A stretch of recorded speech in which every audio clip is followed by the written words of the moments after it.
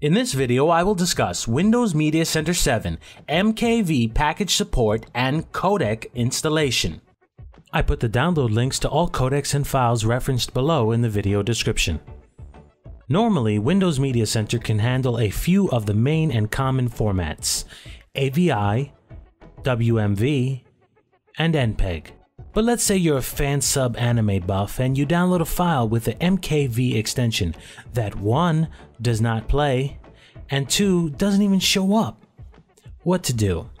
Well, if your goal is to have Windows Media Center play just about every file format under the sun, then you need to install Codecs. First and foremost, if you're using the 32-bit version of Windows 7, please follow my 32-bit instructions. If you're using a 64-bit version of Windows 7, then follow my 64-bit instructions. The 32-bit and the 64-bit files listed in the video description are not cross-compatible. They are separated by the version of Windows you are using. Now, there are several different codec packs out there that you can use, but I personally suggest the 007 Sharks codec pack. It's one of the few that's specifically designed for Windows 7. You could use the K-Lite codec pack and so on, but the K-Lite codec pack does not include the menu system that Shark does, and that's one of the big reasons I like the 007 Sharks codec pack. It's background menu system that lets you really fine-tune the settings. First, download the following files. If you're using the 32-bit installation of Windows, download the 007 Shark codec pack and the 32-bit MKV Registry Patch. Installing these files is pretty straightforward. The first one you want to install is the codec pack. So pretty much run it, click next, and all the prompts until you're finished installing that.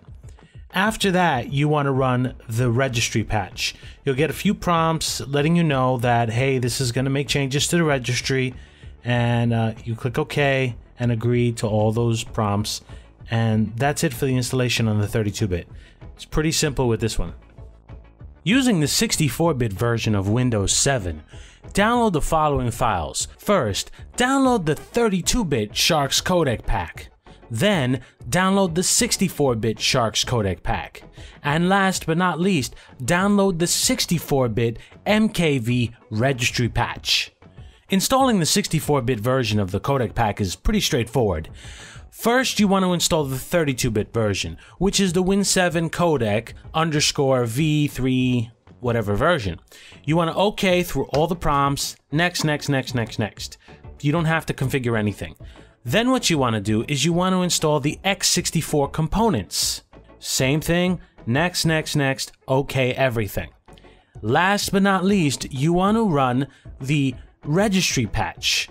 Double click it, it's going to give you a prompt and let you know that it's going to modify some files in the registry, and you pretty much just want to OK this as well. So that's all you really need to do to install the codec pack. Now all you really have to do is give the computer a good restart, load up Windows Media Center, and try to play a file. Everything should play fine. As you can see, MKVs show up, they play smoothly, and take my word for it, the sound sounds phenomenal.